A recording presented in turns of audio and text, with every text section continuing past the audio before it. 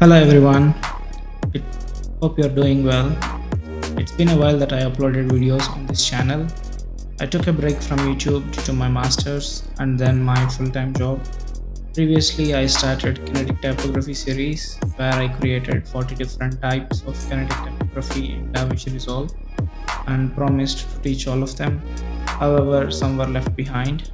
Due to that, I want to give you all of those 40 designs for free.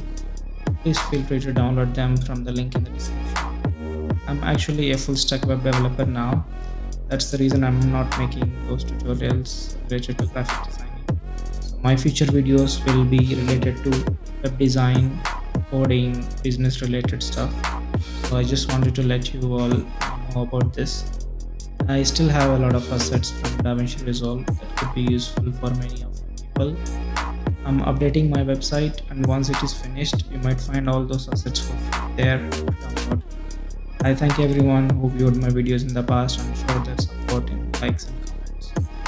I really appreciate it. So long.